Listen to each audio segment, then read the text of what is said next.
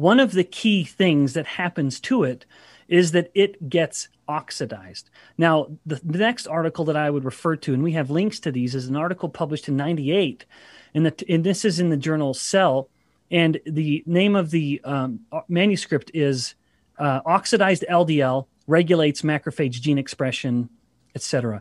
And what they found was that when LDL had these bioactive lipids in it, then the macrophage would consume it. And the bioactive lipids in particular were these molecules called 9 and 13-HODE, H-O-D-E.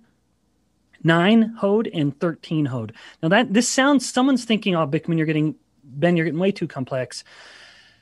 So I don't mean to be, but briefly, LDL is a molecule that's basically like a bus that's just carrying around a bunch of fats. And the composition of those fats, or the type of fats, appear to be problematic. And if some of those fats are oxidized, then that LDL molecule carrying those oxidized fats, it now gets sort of flagged as problematic, and the macrophage will try to get rid of it. It's because oxidized lipids are very dangerous, or also they're referred to as lipid peroxides. They can move through cells and move through membranes and create oxidative stress anywhere throughout the body, including in the mitochondria and including in the nuclei, which could perhaps result in mutations to genes. So we have these LDL molecules that get enriched with these oxidized lipids, 9-HODE and 13-HODE, and now the macrophages will greedily start engulfing these LDL molecules. It's almost like the macrophage knows this oxidized LDL is so dangerous, and the macrophage's job is to clean up dangerous stuff. It is thinking, I'm going to take this for the team. I'm going to engulf these oxidized lipids. It's going to hurt me, but it'll be better than the alternative. And so the macrophage sort of becomes the hero in this sense. But as a person has too much of these oxidized LDLs, the macrophage is losing the war. And so you have more and more macrophages accumulating in an area, more and more oxidized LDL. And we'll come back to how that happens, the oxidized LDL. But then we have what is likely the formation of the core of the plaque.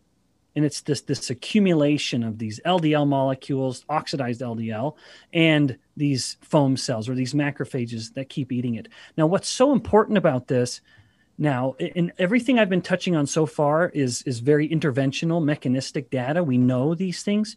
Here's the first bit of evidence where it's more speculative. There's in 1998, this manuscript has the title "Strong Increase in Hydroxy Fatty Acids," etc. They found that people with confirmed atherosclerosis had up to 100 times more of these oxidized LDL molecules. So these LDL molecules that had this 9-HODE and 13-HODE. So they had 100 times more of this oxidized LDL than people, up to 100 times more than people without atherosclerosis. And remember, these are people with confirmed atherosclerosis. And importantly, these molecules, 9-HODE and 13-HODE, which appear to be the most reactive of all the oxidized lipids and appear to be essential in a macrophage pulling in this oxidized LDL molecule, they are derived from one particular type of fat. This is an omega-6 polyunsaturated fat called linoleic acid.